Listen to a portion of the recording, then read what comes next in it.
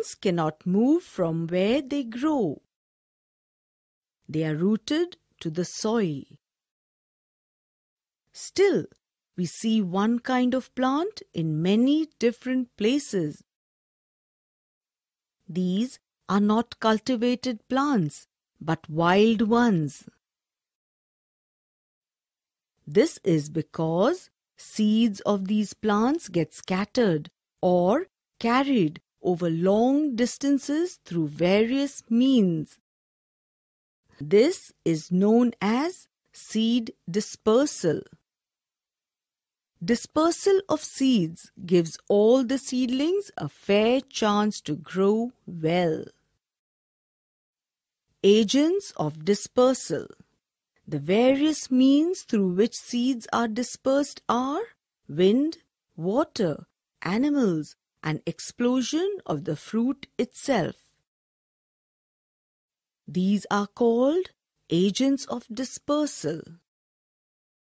Let's learn more about each of them. Wind. Seeds that are dispersed by wind are small, light and hairy. For example, cotton seeds and dandelion. The hair enable them to fly. The seeds of drumstick and madhumalti have thin, papery wings. These help them to float in the air. Water.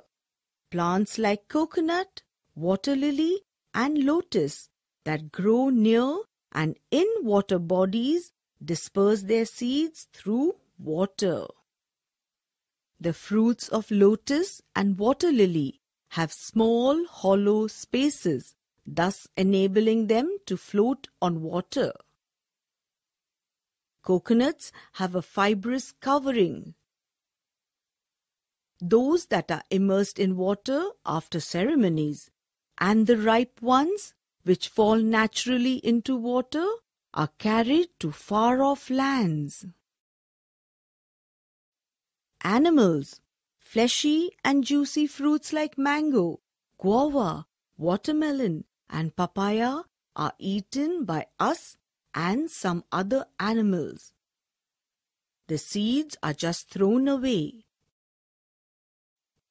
Birds eat the fruits of banyan, fig, and peepal plants.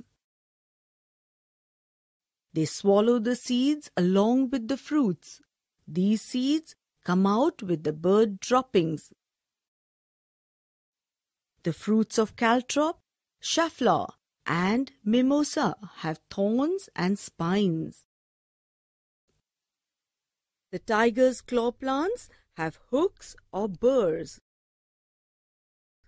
These get caught on the fur or skin of the animals and even on our clothes and hair. Exploding fruits. Some fruits crack open on ripening and scatter their seeds. Balsam, pea, lady's fingers, geraniums, mustard, and touch-me-not plants disperse their seeds this way. Wasn't it fun to know how seeds grow into plants?